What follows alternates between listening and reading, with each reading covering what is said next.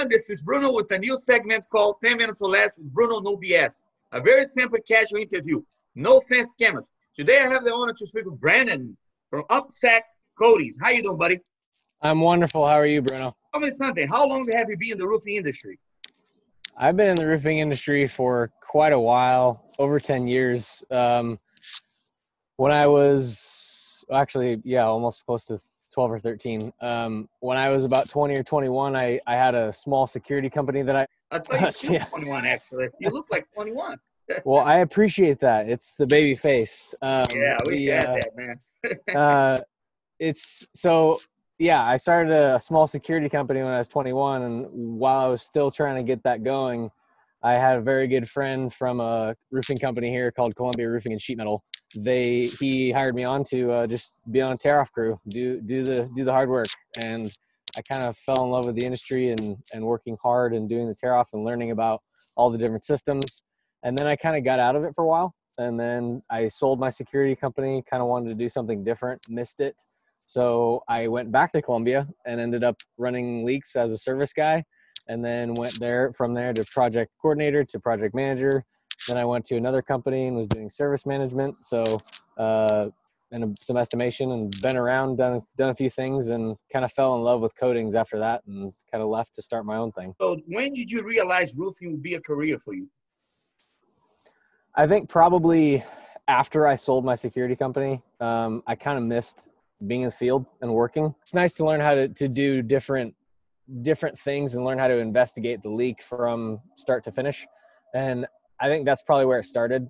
And I did a few coatings throughout my time there and other places, and I kind of just enjoyed the process of coatings, and I found that not a lot of people were doing it. So that's kind of how I ended up doing what I'm doing now. You're still in the military, right? Yes, myself and my business partner Stan are still in the military, both in the Guard. Honestly, what it comes down to is time management and learning how to prioritize and kind of put things in boxes. I got to deal with this first, deal with this second. And once I do this, I can move on. And I think trying to multitask, I've always thought that multitasking is not necessarily the greatest thing if you want to give quality to what you're focusing on at that point. So I try not to do too many things at once. I have to focus on a couple things, and that may be military when I'm on my drill weekends, running lanes, or that may be focusing on talking to clients and sales and customer service and working on the jobs, managing people. But it's just a matter of learning what's taking priority at the moment. What do you see for the future of our industry, for a new generation?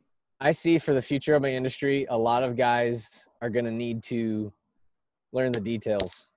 I wish I understood that more when I was starting.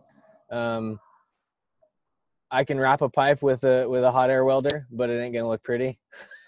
I can do it, but I wish I would have understood that more about focusing on that time. And it's not always just about getting the job done. It's about getting it done right. Can you tell me a little bit about OpSec? What do you guys do? Mostly we're a commercial coatings company, so we do a lot of roof coatings. We also do a lot of floor coatings. So I kind of like to say we got you covered from the bottom to the top. So we do concrete coatings. We do some industrial coatings. We've done everything from silicones to acrylics to rubbers to, kind of everything in between. My business partner, Stan Sari, he has a lot of experience in commercial concrete polishing and coatings and overlays.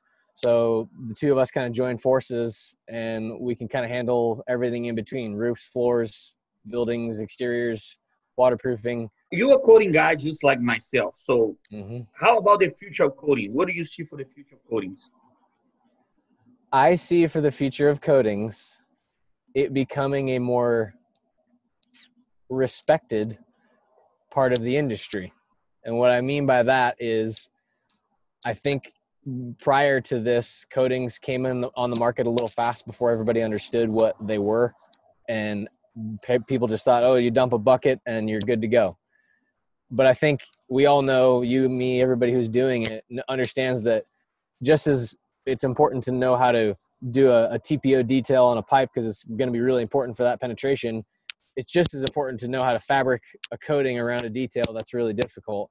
And just like every commercial roof comes down to details, so does coating. It comes down to the prep. I like to tell my customers, you know, you could pay $40,000 for a paint job on your car, but if they don't prep it, if they prep it like $1,000 paint job, it's still going to end up like $1,000 paint job. It's not going to last longer. You're right. And one of the things that I see a lot, and that's the main reason why I think the coating's got a bad rep, is because of a lack of prep, of course.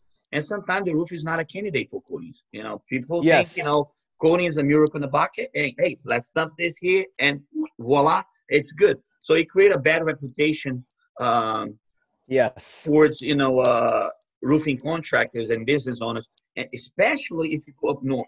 If you go New Jersey, New York, you know, I'm not trying to criticize any unions, roofers, but they are very old school. So when you talk about coatings, they hate it. They say, what are you talking about? Get out of here. You're not a roofer. You're a painter. And you're like, give me the torch down. But here's the thing. Same thing happened with TPO. 15, 20 years ago, man, roofers, they were the same thing too. I'm not going to put a plastic, a tarp on my roof. And look at now. TPO is the #1 seller in the United States. So things change all the time. Yes, the technology is not the same like it used to be. Maybe back in the days, the roof was not, I mean, the coating roofs were not that good, but they improve. You know, there's more people invest more. You know, coating is growing fast. And with this economy right now, who knows? It might be the #1 product. In my opinion, about 5 years from now, they might come up with a different product that we never heard of. We're like, what the hell is this? Same thing with silicone, right? Before that was acrylic, aluminum coating, urethane, and then silicone came like a hurricane, man. And boom, and now everyone in the United States uses silicone. Is it the best coatings? Could be, you know. But there are other products that I love. I love urethane. You know, I like acrylic, elastomeric. It depends on what type of roof you. Sometimes, you know, acrylic. Absolutely, you hit the nail on the head. By the end of the day, you know, it's all about technology, and people always try to improve things, you know. So that's my 2 cents for that, you know. I see one of your posts, you use Geico, right?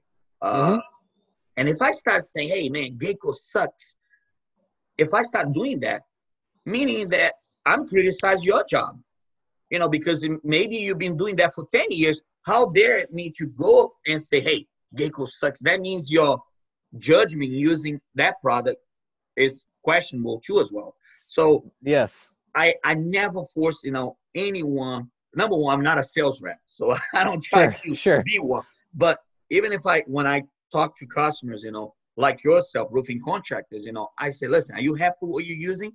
Oh yes, I'm happy. Continue using it. But here's the thing. Listen to me. Maybe I have something that they do not have that might be, you know, an option for you. For me, for product stuff, it comes down to ultimately, does the product work, but also, do I have good service from the rep? And there's been plenty of times where I've called a rep and asked, hey, I have no idea what to do here with this. And they'll come out and they'll help me through the process. They've been to meetings with me. A shout out to Rod Pierce from Geico, because he does that a lot. So I appreciate that. And it's a huge, it's nice having a dude in your toolbox who you can call, and he makes you look good. You make sure you tell him. We're in the video right now, so I'm gonna make sure I'll tell him. Hey, I'm gonna go after your customer. Be careful. Brandon, you're gonna be mine, man. Trust me. I'm gonna fight for you, brother. Any messages out there for the people watching my video? People that want to know a little bit more about OpSec, and also a message towards the COVID-19. Any message you have, for the people watching this video? You know, I would say, as far as COVID-19, we're blessed to be in an industry that, certainly with roofing, we can kind of distance ourselves on the roof while we're working and still get the job done for the customer to get their building taken care of. So we're able to do that pretty well. It hasn't slowed us down much. It has changed how we do some work, just like for everybody else it has. I'm coming soon to your area. We're going to grab lunch together, and we're going to talk about business, all right? It was a blessing talking to you. Thank you so much, buddy. We'll do it. Be safe out there, all right? See ya.